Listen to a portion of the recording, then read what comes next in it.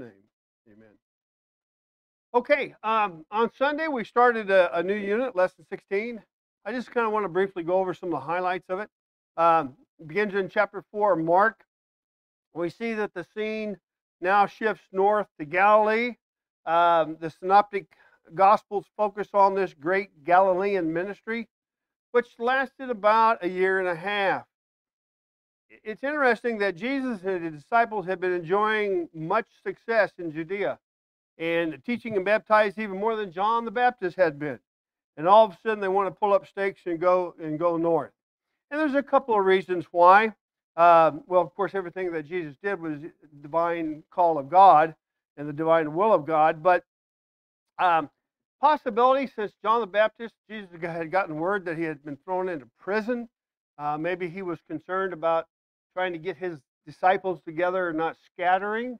Although later on we're going to see that he spent 2 days with the Samaritan woman and the folks from there. And so that might not be the case. And of course we know that John the Baptist was thrown into prison because he told Herod, the Tetrarch, that he was in sin living with his brother Philip's wife, Herodias. He told her, it's not lawful for you to have her, Matthew 14:4. And of course this infuriated her, and she pushed to get him arrested. The other thing is that, Jesus may have wanted to avoid direct conflict with the Pharisees at this time. I mean, it wasn't time yet, and timing's everything, we know. Jesus wanted to avoid direct confrontation with the Pharisees, at least for a while. So he left the province where their influence was the greatest. And the third reason we talked about, again, is a divine calling. Jesus goes where God tells him to go. It was interesting in verse 2, well, 1 and 2. Let's just go over it again.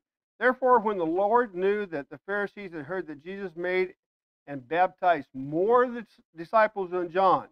And then verse 2 says, though Jesus himself did not baptize, but his disciples did. And I asked the question, was there a conflict? And the answer is no. Because baptism is neither validated or invalidated by the identity of the one who is performing the baptism. Very, very much true.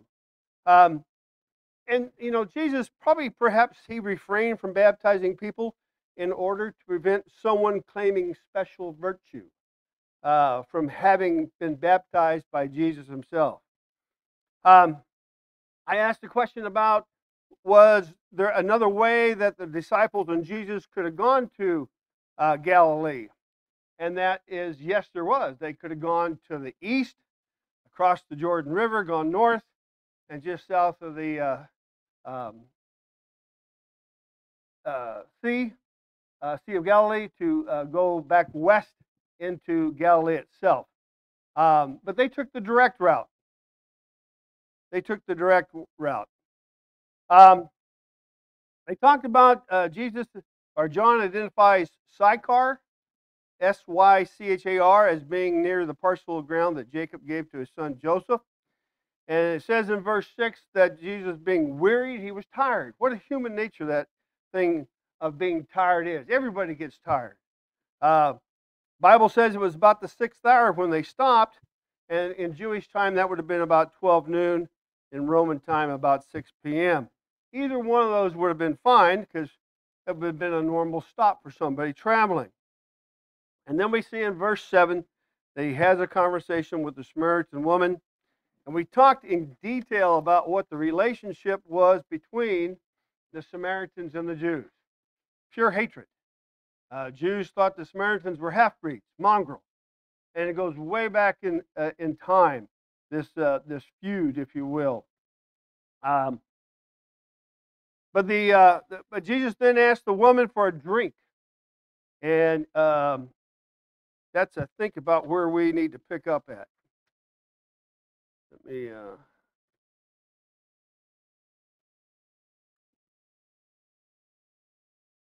Okay, let's look again at verse 10. This was right after in 9 that the woman of Samaria said to him, how is it that you, being a Jew, asked a drink from me, a Samaritan woman, for Jews have no dealings with Samaritans.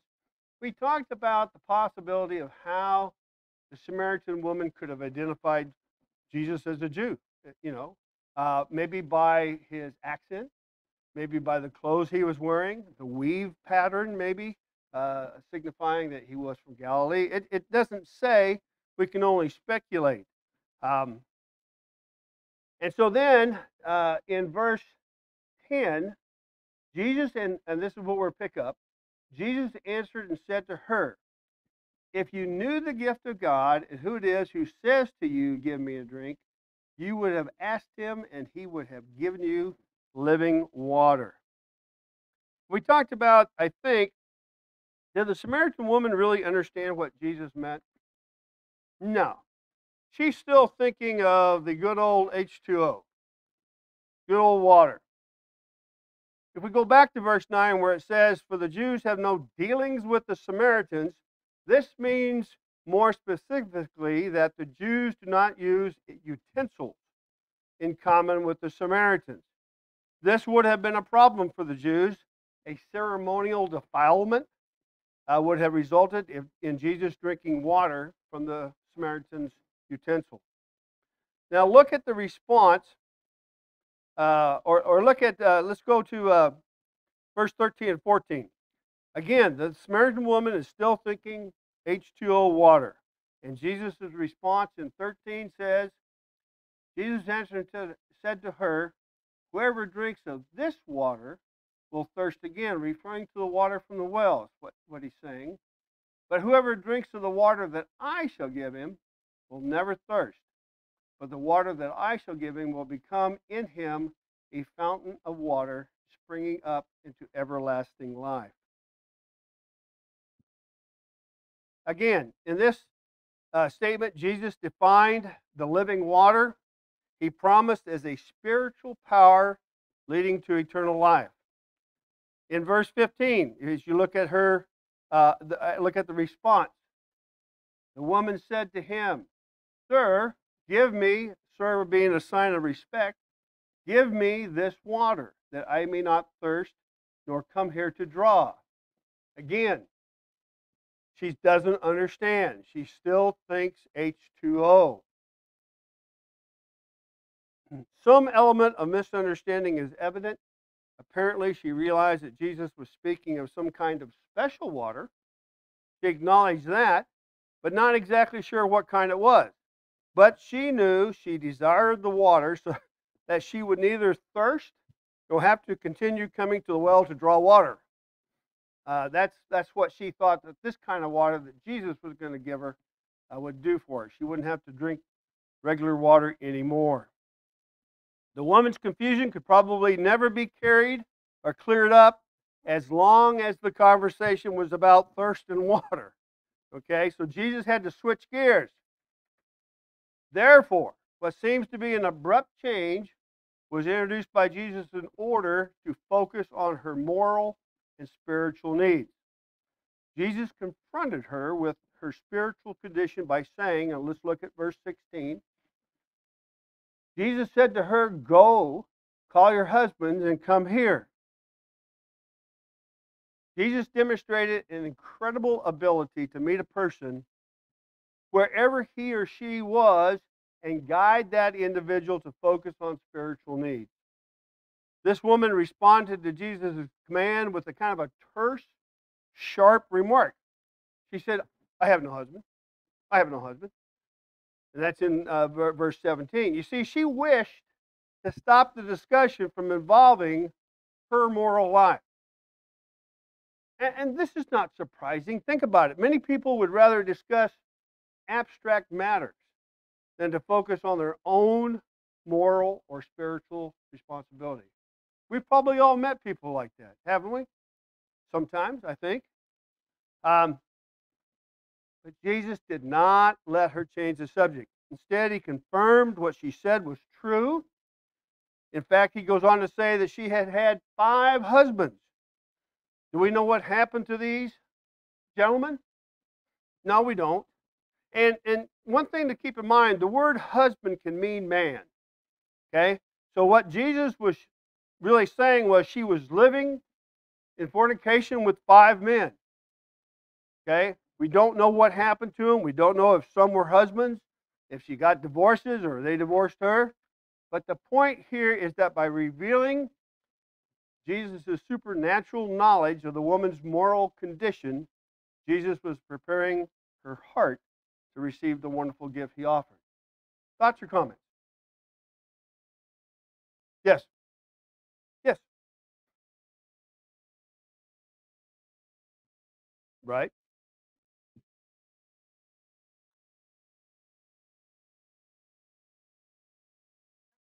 Yeah.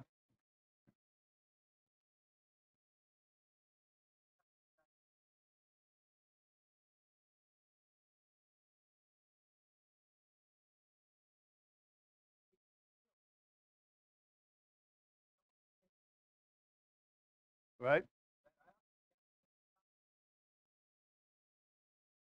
All sorts.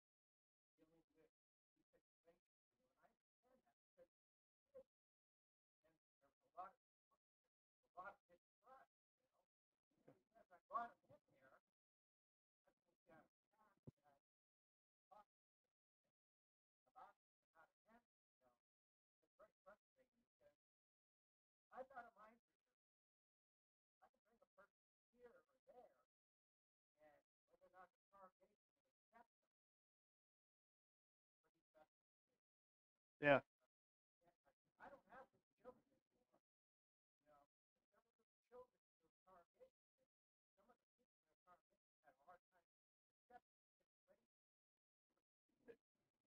By all means, it's a difficult situation, and I can't speak for the congregation. Jason, comment?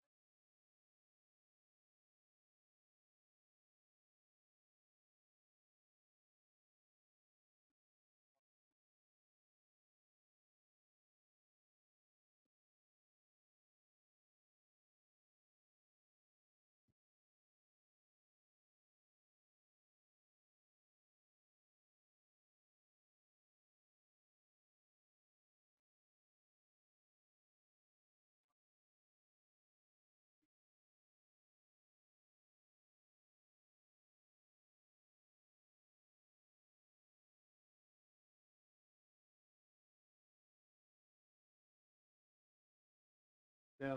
No, yeah, that's a good point. That's a good point. I don't know. And going back to your thought, that's a decision. I mean, the elders would have to make, given a lot of, that's a lot of things have to come into play. There may be restraining orders keeping that person away from kids for a certain amount of feet. I don't know. Hopefully, if that person is truly sorry and repentant, then there would be a means of, trying to help that person get a bit better, a bit more. Jack? Yeah,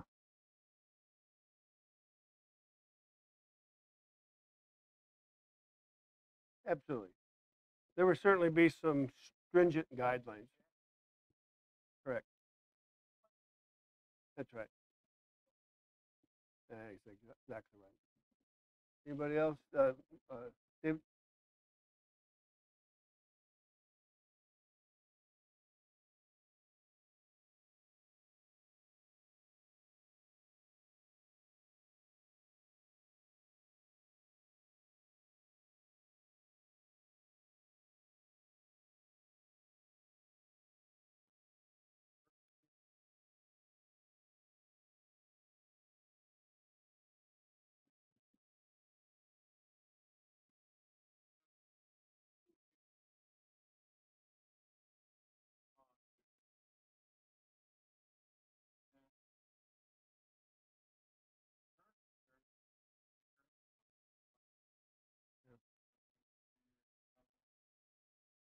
there has to be a lot more information divulged, than that.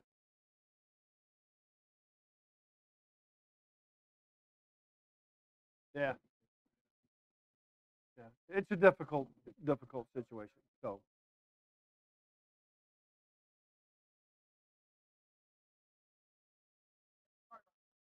sure.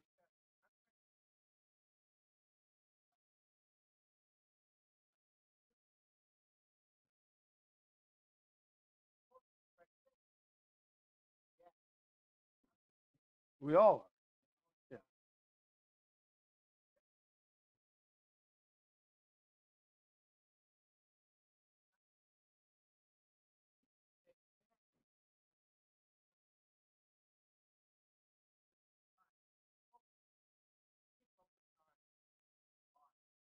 Yeah. And I'm sure in that woman's mind that she was surprised, that he didn't point out. I mean, he called it what it is, but like Jason said, Jesus is providing for her those spiritual needs that she so deeply needed. That was his main point. And we see, based on those supernatural insights of Jesus, the woman said in verse 19, "Sir," again a sign of respect, "I perceive that you are a prophet," in effect admitting her guilt. She didn't try to, say, "Oh no, that's not me." She knew. Um, she did not refer to him as the prophet, as if she had in mind what Moses' statement in Deuteronomy 18:15 through 19, but simply as a prophet. See, the Samaritans were awaiting a prophet like Moses. Find that in Deuteronomy 18 and 18.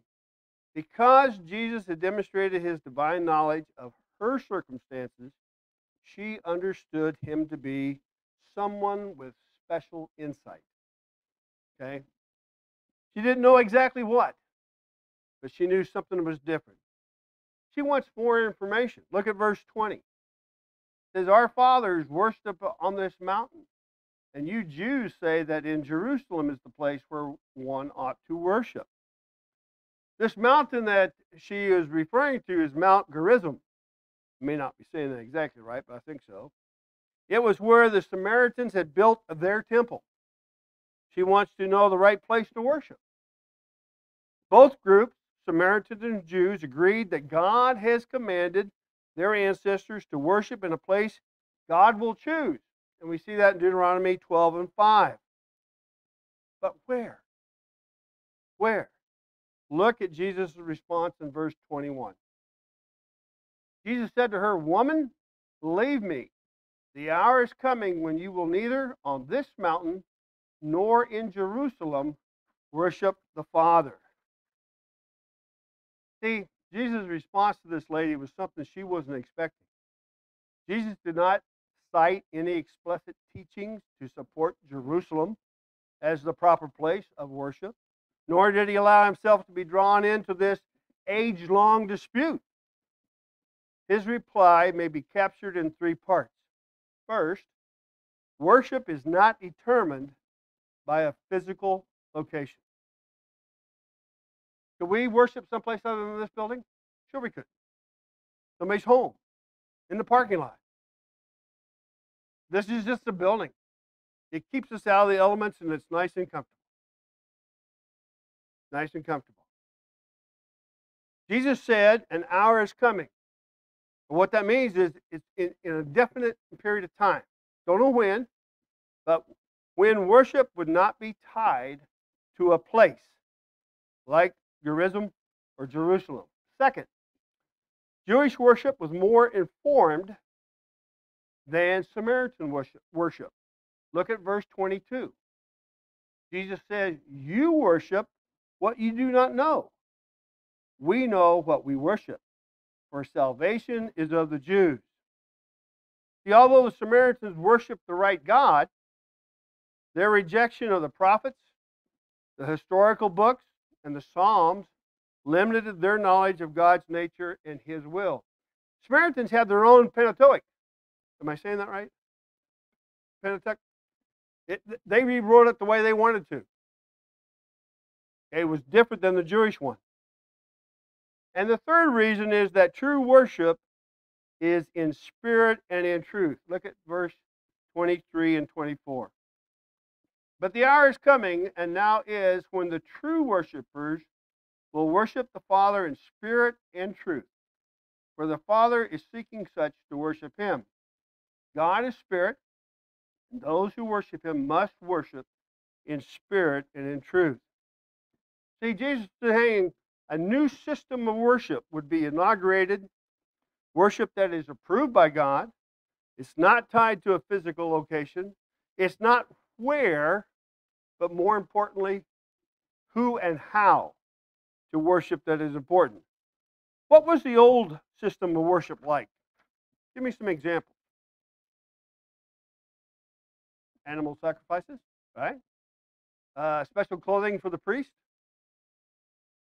burning of incense, instrumental music, other items and practices that appealed to the physical side of man. Yeah, places. Absolutely. Put more emphasis on that. Jesus announced that worship was henceforth going to be in spirit and truth. God's way to worship. So what is God's way to worship? Spirit and truth. Okay. Think about the way we worship. What do? That's right. But what do? We sing, we pray, we teach, we partake of the communion, we give of our means. That's right. Now, what I just mentioned, those are the acts of service. Okay? And this is important. I can come to church on Sunday or anytime, sit in the back row there, get up, and singing can be going on. I'm going to look at my watch, go, man, the football game starts in 2 hours. Okay? My mind could be 100 different places. You know, Matt gets up to preach. I'm going, hurry up, Matt. Just hurry up. Am I worshiping God in spirit and truth? No. No. Go ahead. No, please.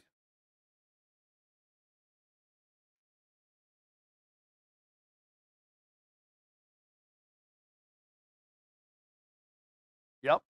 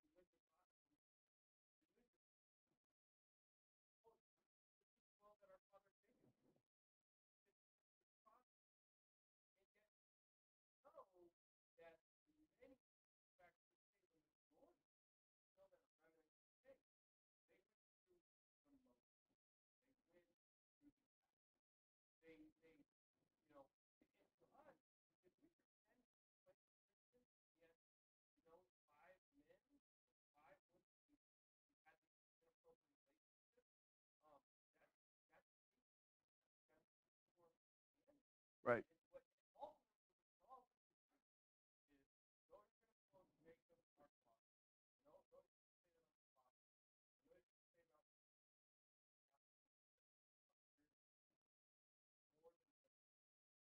Yeah. And of course I hope we all worship God more than just Sunday or Wednesday night. I mean, all the time. Jack?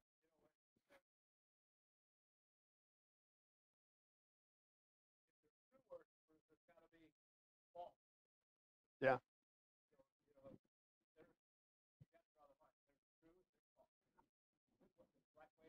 Absolutely. I think this will help maybe clarify a little bit. True worship involves a connection between the Spirit of God and the spirit of the worshiper. Okay, when you think about it. It involves thinking, attitude, emotion of the worshiper. It's that personal relationship with God. Does that make sense? It's all the time. All the time. Yes, sir.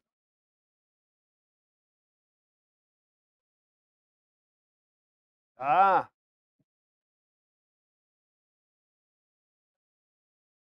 yeah, yeah.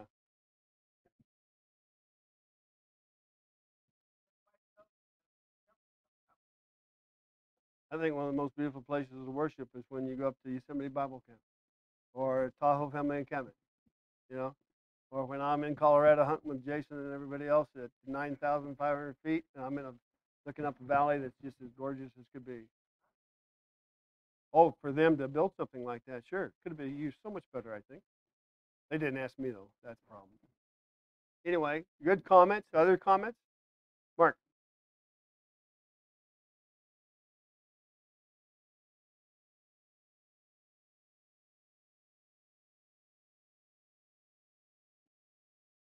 Yeah,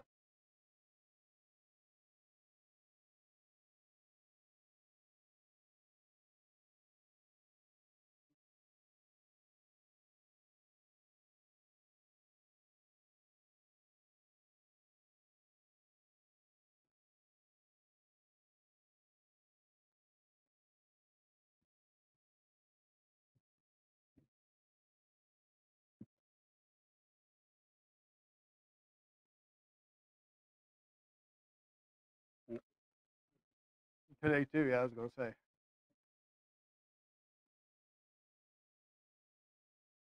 Yeah, honest. That's exactly right. Good point. No, we can't. Jason?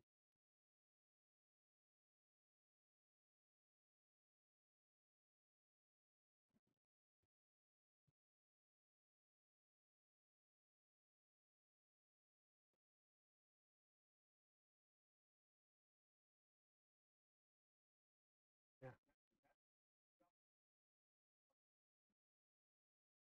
And where do we spend the majority of our time? I mean, well, we spend what 4 hours a week in church at the church building. Sir, what a publican?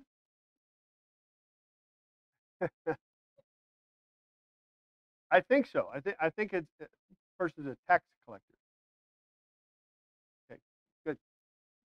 Any other thoughts? All right, moving on. Look at verse 25. It says, the woman said to him, I know that Messiah is coming, who is called Christ. When he comes, then he will tell us things. She anticipated that the coming of the Messiah would declare all things to his people. To this woman, Jesus disclosed his true identity. He himself was the long way to the Messiah. Turn, or in my Bible, turn to the next page or look at verse 26. Jesus said to her, I who speak to you am he. Now, this may be the only time he shared this great truth with anyone apart from his disciples prior to his trials when he was put on trial. So this woman had great, great insight. And when we think about it, see if I can remember the order. She first said, you're a Jew. Then called him, are you greater than Jacob? Then a prophet. And then she goes, maybe the Messiah. And then we're going to see later on when she goes back down to the city where she's from, we'll see what response she has there. I don't want to spoil it. Any other comments before we go on? Yes, Mark.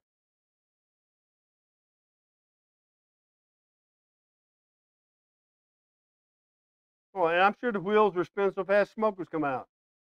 Because look of all the things he knew all about her life, everything. Very, very interesting. Oh, big time.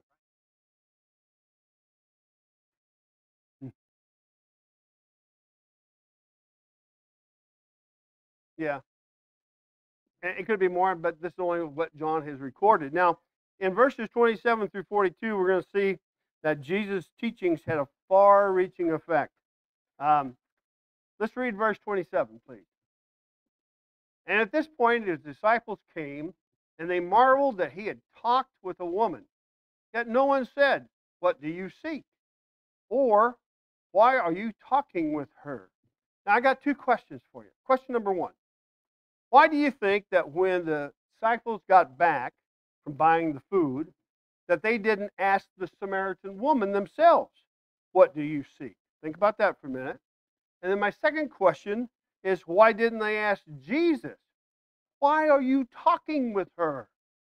Okay, answer number one. Why do you think that when the disciples got back, they didn't ask the Samaritan woman, what do you seek?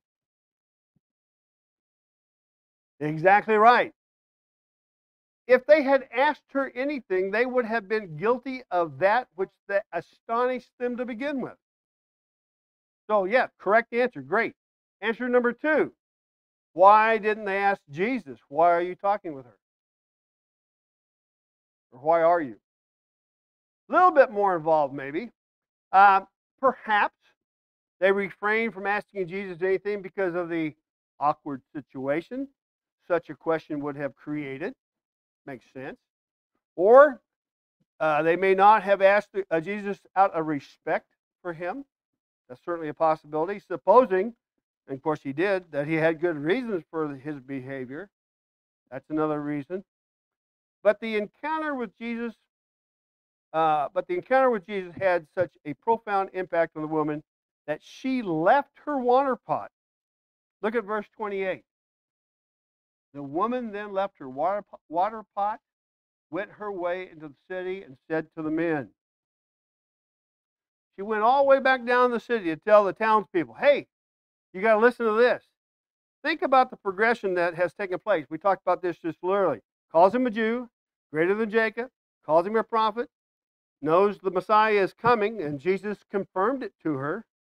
She goes into the town and says, come, see a man who has told me all the things I have done. Now, think about it. This would have piqued their interest. She made the statement, this is not the Christ, is it? You know, the way she worded that made all the difference, I think, in the world.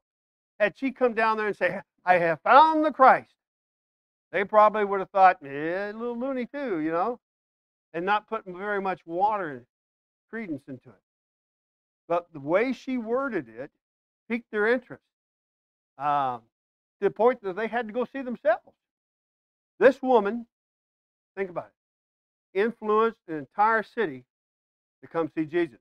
Now, we don't know for sure how many there was, but it could have been a large numbers. Look, skip a few verses down to 39. And many other Samaritans of that city believed in him. Don't know how many is, but quite a few it could be. Thoughts, comments, questions? Oh, absolutely. Jeanette?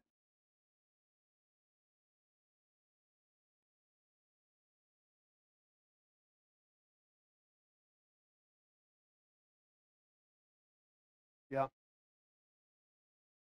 Comfort zone. Good point. Good point. Yes, Jason. Oh, I'm sorry, Galen.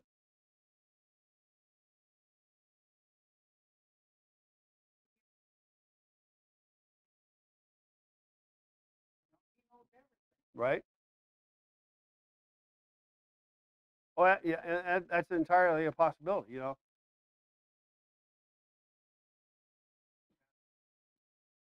yeah,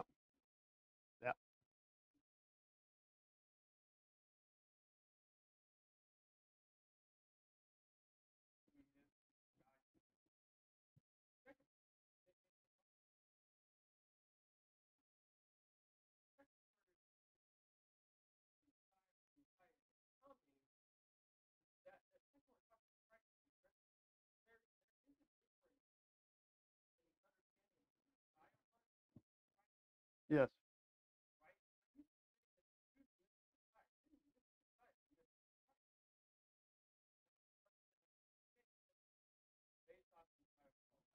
that's right.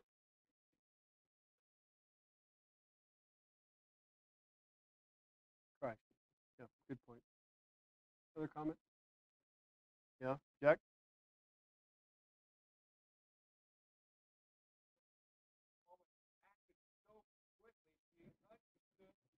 Important.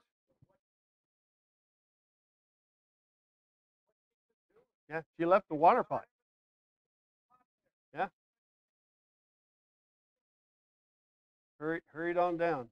Yeah, absolutely. And we're going to see in verses 31 through 38 that the disciples misunderstood what was really needed here. The disciples had come back from town with food. Okay, they had gone to buy. They urged Jesus to eat. Look at verse 31. It says, in the meantime, his disciples urged him, saying, Rabbi, eat. Rabbi, eat. But notice what Jesus said to them in verse 32.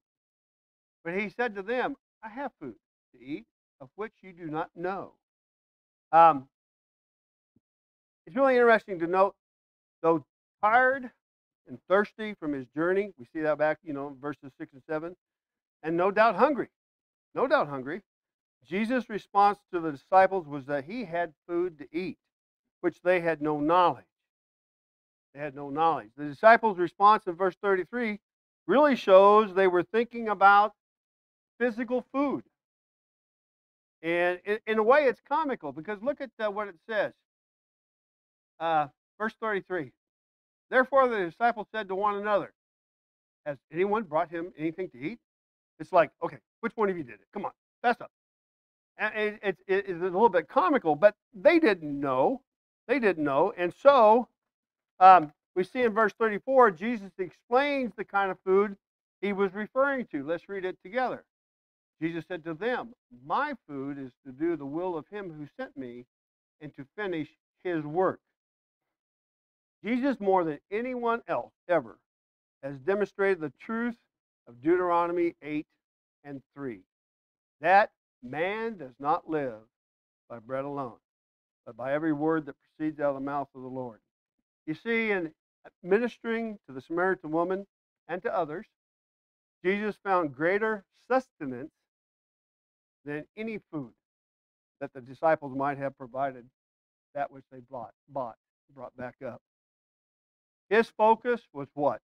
On the mission that he was sent to do. It was so intense that his physical needs and desires were secondary. Reminds me of when he was going through the temptations, and he fasted all those days. His hunger was secondary. He was focused. That's why Jesus could say at the end of his ministry, in the shadow of the cross, when he was praying to the Father, I glorify you on earth, having accomplished the work you have given me to do. We're going to read about that later on in chapter 17 of John in verse 4. Thoughts or comments? Yeah, don't think about the pizza. Mark.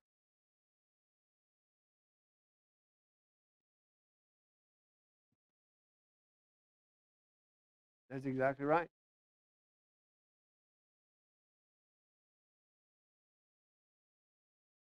Absolutely.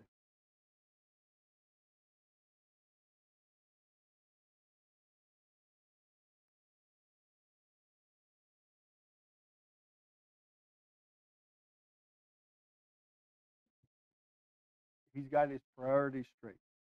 Yeah. Other comments? I'm still going to go a few more minutes, I think. Verses 35 through 38 have a number of things to ponder. Let's read, if someone would like to, verse 35 for me, please. Just 35 itself.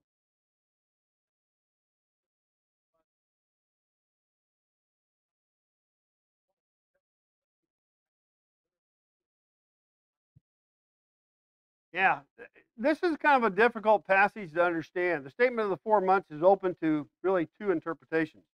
First one, this incident could have taken place in December or January, and 4 months before the harvest, which would normally be in May or June. Okay, that makes sense. According to this interpretation, Jesus would be saying, you say that 4 more months must pass before harvest time, but there is a harvest ready for reaping. Speaking of the people of the city who were coming out to see him. That makes sense, right? The second interpretation, since Jesus said, do you not say, in verse 35, the first part of it, he may have been quoting a proverbial expression, 4 more months, then the harvest. In this case, Jesus was alluding to the coming of the Samaritans when he continued, but I say the seed has just been sown and the harvest here is already.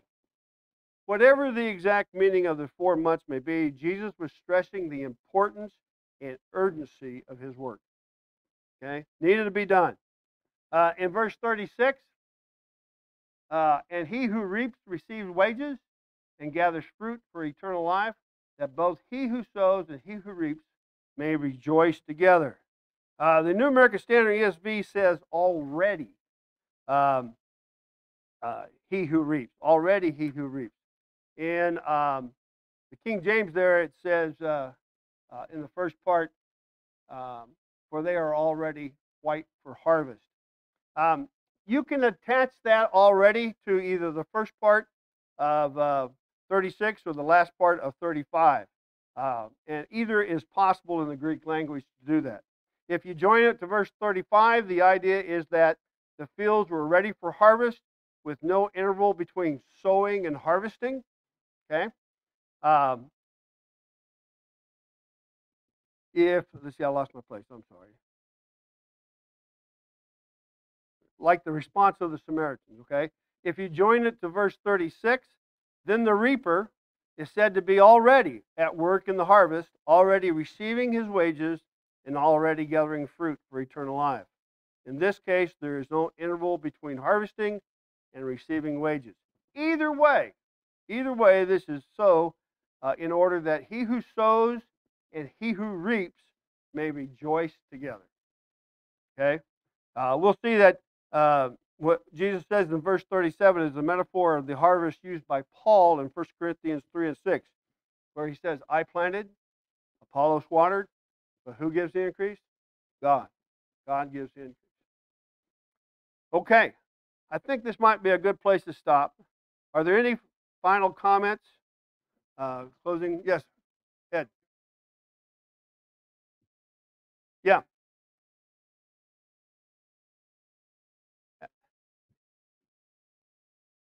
Yeah, that's exactly right. And they're still learning. The disciples are in their infancy, if you will. And they have so much to take in and comprehend. It's amazing. Mark. Oh, okay.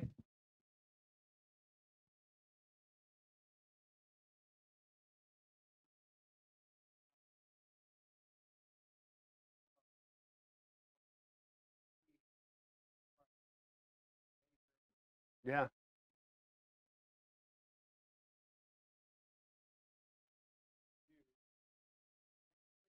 They got it figured out before.